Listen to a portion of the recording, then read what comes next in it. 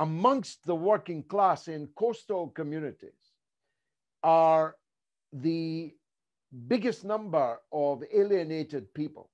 from the late capitalism that you describe, who are living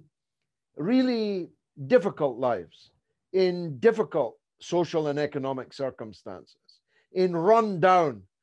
coastal towns and villages that have seen better days, but are now shabby, underinvested in, with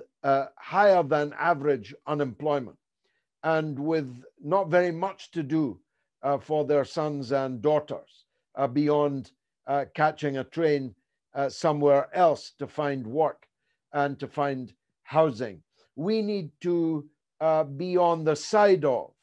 the families in those coastal communities, and we very much hope that your environmental policy will help arm us